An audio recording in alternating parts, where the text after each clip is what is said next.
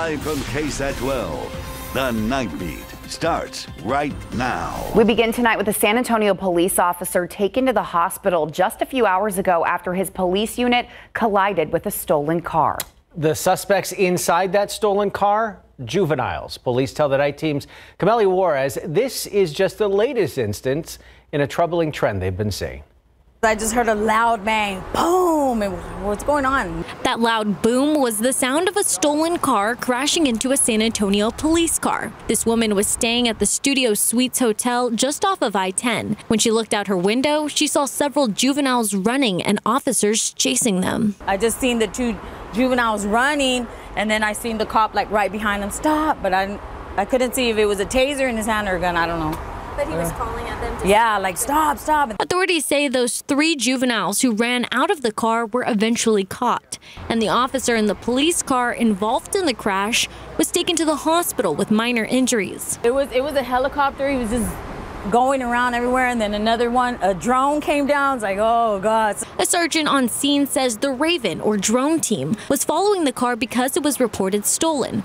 Helicopters tracked the stolen car to the motel. And when that officer involved in the crash responded to the scene, that's when the juvenile driving the stolen car crashed into the patrol car. And then I have kids, so it's even a scarier situation. Chief Probation Officer Jill Mata deals with juveniles who are referred to the Juvenile Probation Department. I mean, stolen cars have always been an issue, but we are seeing an uptick of young people stealing those cars. Based on data from July of last year to this year, there's been a 281% increase of juveniles in Bexar County referred for unauthorized use of a motor vehicle or stealing cars.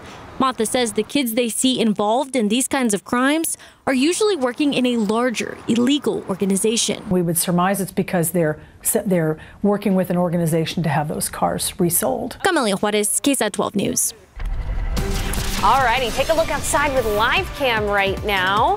Pretty nice as we're looking out at downtown San Antonio. It's still 86 degrees, though, at 10 o'clock. And, you know, today was another hot one. Today was a day where you looked off in the distance from San Antonio and you could see rain, but it was still very hot. We got up to 100 degrees for the high temperature today in San Antonio, just 1 degree shy of the record. It wasn't too bad this morning if you were an early bird, and temperatures were right around 73 degrees. Here's a look at highs across South Central Texas. Got up to 105 in Del Rio, 97 in Rock Springs, 99 in Kerrville, 102 in Hondo, 103 in New Braunfels, and 101 in Gonzales. All right, in the forecast, we're going to talk about a few things. Firstly, we'll talk about how this week pretty much only isolated rain through Thursday. I know that may not be what you want to hear, but here's the good news. We are going to see a weak front move through. That means it's not going to be as hot. We may not even see the triple digits at all this week.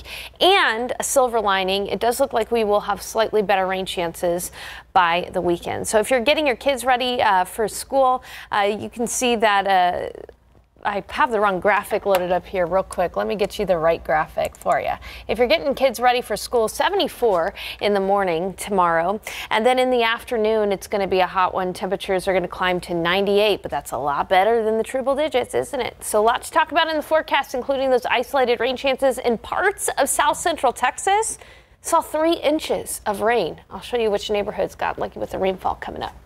All right, we'll look forward to that. Thank you, Sarah. Well, even with those record-breaking heat and record low water levels we've seen this summer, some businesses across Canyon Lake are still calling the summer of 2023 a success. Yeah, while the struggles do exist, the night team's Avery Everett shows us how businesses found new ways outside of the water to find success this summer. Darren Hammonds designed this home with customers in mind. I just like to take care of people. But this weekend, Equinox Inn, It's probably a better view outside, at Canyon Lake, is sitting empty. This is one of 5 or 6 Friday nights in 6 years that we're off. And it's just kind of a, well, what do we do with our time now? Hammond says September is one of her slower months. But she's able to sit at ease, knowing this summer she had success. June, July, and August were all our best months outside of 2022. With record-breaking heat and ongoing drought, business owners across Comal County were concerned about what tourism would look like for summer of 2023. Even a week after Labor Day, there's still some activity out here on Canyon Lake, but the water levels here are actually the lowest on record. I mean, I'm standing at the water's edge, and as you take a few steps back, you can see it's nothing but dry rocks and soil. And businesses say, well, that's a hard selling point. So many of our boat ramps are closed because the boats can't enter the water safely. So that has put a strain on some of the outfitters that we refer people to. The Chamber of Commerce says it learned a lesson during summer 2022's dry spell. And that was highlighting the Canyon Lake community away from the lake itself. I think what it's done is it's really pushed people outside their comfort zones out here to kind of look for other things to do. A lot of our business is rooted in small town, good, old-fashioned, just small business. But this is a little library area. To Hammonds, what's to come next is still unwritten. People are waiting longer to book. And is it because of the weather? Is it because of the heat? Is it because of the economy? We don't know. But she's going to keep making the beds and keeping the lights on, ready for her next round of guests. Avery Everett, KSAT 12 News. Switching to politics now, tomorrow the impeachment trial continues for Texas Attorney General Ken Paxton over corruption allegations. Paxton is accused of bribery and abuse of office. The trial started Tuesday, and since then, a list of former deputies have testified against him. On Friday, their testimony included the mention of an extramarital affair. In the week ahead, Paxton's lawyers are expected to start calling witnesses. At the end, the Senate members will serve as the jury. A 2/3 majority is needed to convict Paxton and remove him from office. Condolences tonight for legendary Texas singer and songwriter Charlie Robeson, who has died just days after turning 59. A Bandera native, Robeson was a mainstay on country charts until a procedure on his throat left him unable to sing back in 2018. A family representative told the Associated Press he died earlier today in a San Antonio hospital after suffering cardiac arrest. A San Antonio police officer was sent to the hospital after investigators say a drunk driver crashed into their patrol car. It all happened just after midnight this morning in the 12,800 block of I-10 West. Police say that officer tried to pull over the suspected drunk driver for speeding, but the driver refused to stop. They eventually drifted over a lane divider into the back of a moving truck, and it turned over and spun out. A passenger in the truck was also taken to the hospital. Meanwhile, the 21-year-old suspected drunk driver was booked on DWI. And a 34-year-old man is behind bars after SAPD says he was stalking someone. Take a look. This is Zachary Serena. He was arrested last night after police received several complaints that he was allegedly frequently harassing and showing up to his victim's residence. Now, Serena was also charged with unlawful carrying of a weapon. Police arrested him at his home without incident, and he was booked into the Bexar County Jail. San Antonio police investigating a shooting that started with the bar fight and ended with gunshots at the victim's house. Police have not said where it started, but the home where the shots were fired is located in the 16,500 block of Pleasanton Road. A man at the house told officers he was outside talking with his brother last night when the 3 pickup trucks drove by and he heard gunshots. The man's brother was shot in the leg and grazed by another on his side and is stable at the hospital. No arrests have been made. Well, the death toll from that powerful earthquake that struck Morocco Friday night now stands at more than 2,100, and at least 2,000 others are injured. Those staggering numbers are only going to rise as first responders make their way through remote mountain villages that were shaken by this earthquake. ABC's Rhiannon Alley has the latest on this devastation. Terrifying videos show the moment that deadly 6.8 magnitude earthquake rocked Morocco, causing panic at this wedding. People running in the street as dust and debris falls from above. This man barely escaping with his life. Ancient buildings made from a mixture of concrete structure and earth stood no chance against the powerful quake. Rebecca Tremblay is visiting from Los Angeles. All the walls literally felt like Play-Doh, and the floor just felt as if it was melting underneath my knees. Rescue teams now have the difficult task of trying to dig through the rubble to find any possible survivors. This person pulled out, injured, but alive. In the village of Terradont, residents now comforting each other. This man says 2 of his daughters died when the ceiling collapsed on them as they slept. Another man lost his wife, daughter, parents, and sister-in-law. ABC's Tom Sufi Burridge traveled closer to the epicenter on Sunday in the high Atlas Mountains, 45 miles south of Marrakesh. Well, the scale of the tragedy here is summed up by this woman collapsed on the ground. We're told she lost 8 members of her family in the quake. And the grief here is heavy in the air. Thousands lining up to donate blood. We saw on the news that they need donation for blood, and I didn't even think twice. Families now spending another night sleeping outside, too scared to return to their damaged homes amid the continuing aftershocks. Rhiannon Alley, ABC News, New York. Coming up in about 20 minutes, history untold in Alamo Heights. How African-American high schoolers who went to school during integration reflect on their experience decades later. Plus, the heat hitting ranchers hard when it comes to feeding their livestock. We dive into the price of hay and tell you why demand is expected to outpace supply as we near the fall and winter. And the families of 3 people killed in a racially motivated mass shooting laid their loved ones to rest over the weekend. How they are remembering victim Gerald Gallion. Next on the Nightbeat.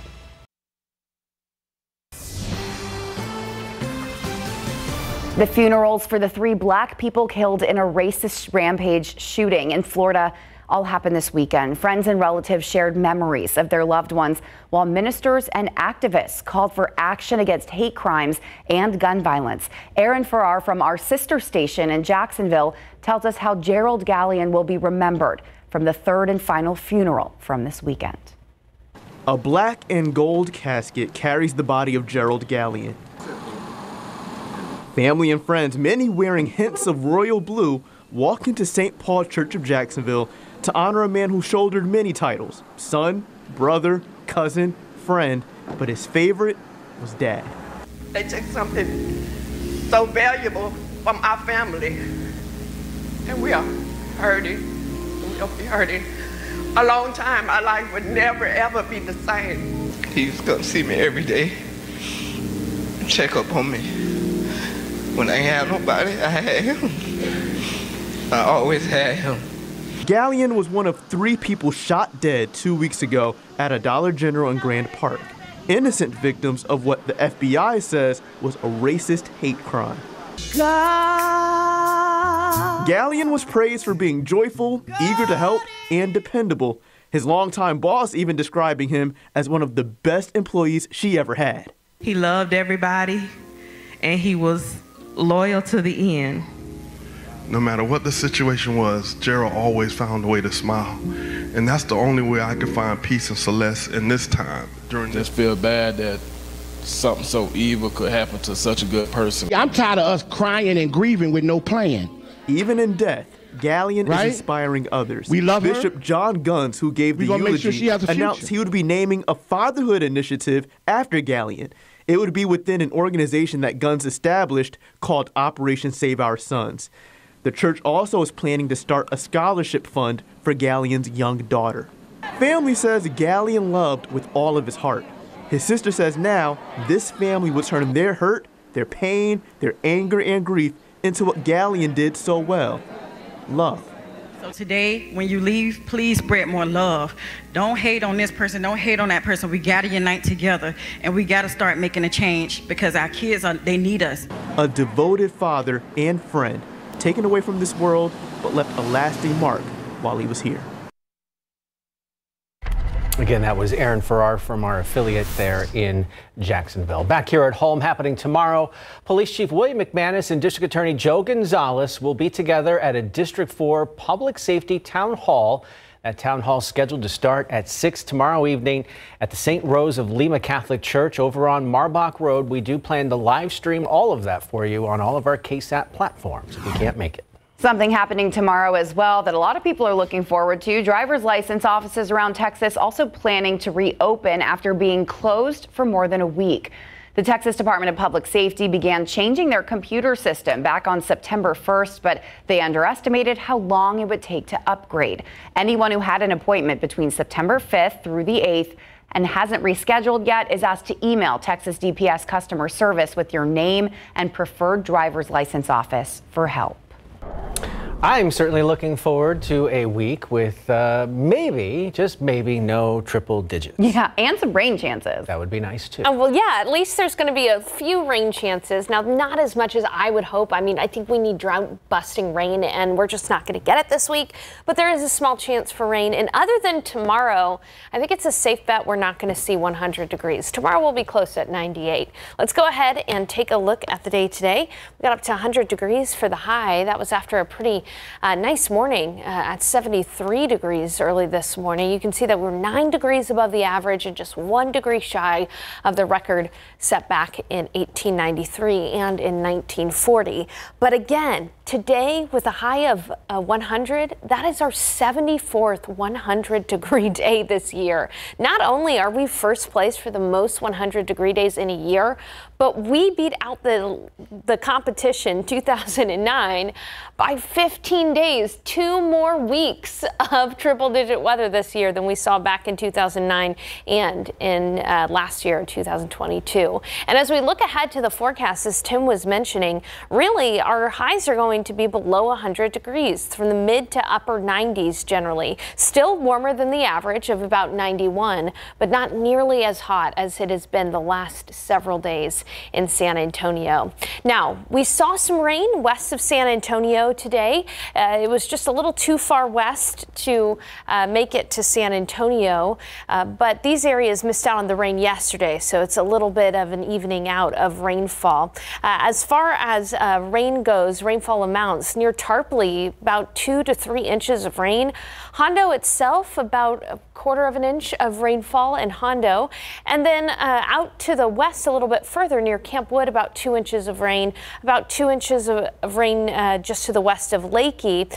Now near northwestern Kirk County, 3 inches of rain. And take a look at Rock Springs. Rock Springs in some areas saw 3 to 4 inches of rain, even some flooding in some places there nearer to Rock Springs. Things are quiet right now. We've only really got an isolated shower in Edwards County, and I expect it to be quiet for the remainder of the night. As we look at the weather setup, that high is off to the west enough to allow for that northerly flow in the atmosphere. That's why we've had isolated rain the last couple of days. But here's the thing that's coming a little bit further on down the line. Here's that weak cool front that's going to be moving through Texas later on this week, particularly on Tuesday.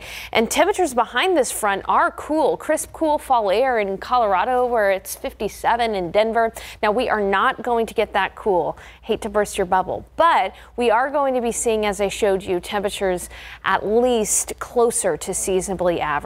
Now, in the week ahead, we're going to have better rain chances near San Angelo and Dallas than in San Antonio. This is through Thursday. So don't get your hopes up for drought-busting rain. In fact, rain chances will be about 20% every single day through Thursday. But we are slightly more optimistic for the upcoming weekend. So your forecast, your KSAT 12-hour forecast, waking up at 74, maybe a sprinkle early in the morning just with that extra cloud cover. But it's going to be a sunny day quickly, mostly sunny and 90 at noon, and then still hot in the afternoon, but avoiding the triple digits. 98 for the high temperature tomorrow afternoon in San Antonio. Elsewhere, it's going to be 101 in Del Rio, 102 in Cotulla, but up in the Hill Country, 95 in Kerrville, 97 in Canyon Lake, 99 in Hondo. It'll be 95 in Helotes, 94 in Bernie, Bulverde, and 98 in New Braunfels and in Seguin. So as I mentioned, only isolated rain through Thursday. Chances only 20%, but it's possible. And then by the weekend, we bump that up a little bit more and temperatures come down Saturday and Sunday. Hoping we can up those rain chances even more as we head closer to the weekend and get a better 20/20 vision. Hey, today marks the peak of Atlantic hurricane season. I have got a look at Hurricane Lee, whose track has moved a little bit closer to parts of the northeast coast. I'll show you that coming up. All right, thank you, Sarah. I've had enough summer. I'm going to head north and get a taste of fall before all of you. Exactly. All right, Larry's waiting in the wings. He's going to give us a taste of what's on Instant Replay right after this. It finally happened. The NFL regular season kicked off Thursday night with the Detroit Lions upsetting the Super Bowl champion Kansas City Chiefs. And today was the first full Sunday with 14 games. For a preview of what's on Instant Replay, here's our Larry Ramirez. A couple more updates today. Yes, and that's why you're so happy, because NFL games that count. That's right. That's right. Here. Houston Texans opened the DeMeco Ryans era at the Baltimore Ravens, coming up tonight on Instant Replay. It wasn't what we wanted, and got to just be better overall. Myself, got to make more plays, got to check the football, hold the football, and really just get it out on time. C.J. Stroud didn't have a bad game, but he could not produce a touchdown drive for the Texans, who dropped their season opener 25-9. C.J. didn't turn it over, which is good, but the Texans could not run the ball, and that was bad. Our grit, put our greatness on display. Jeff Traylor and his UTSA Roadrunners beat G.J. Kinney and his Texas State Bobcats 20-13. It was a tough game for both coaches because they go way back. Now, will quarterback Frank Harris, who left the postgame presser in a boot, will he be ready for Army Friday night? That's our poll question tonight. The Dallas Cowboys played at the New York Giants tonight to close out the first Sunday in the NFL season. Plus, we got the best of BGC Week 3, Nalissa Smith and the Indiana Fever, and a scholar athlete from Antonian. That and more tonight on Instant Replay. Love the faces in Tuscaloosa. I know, right? Stunned. Boo-hoo. And a big smile over here. Boo-hoo. I can feel the heat from her smile over there. All right. Still ahead on the Nightbeat. History untold at Alamo Heights. How students that started school at Alamo Heights High School during integration are reflecting on their experience decades later.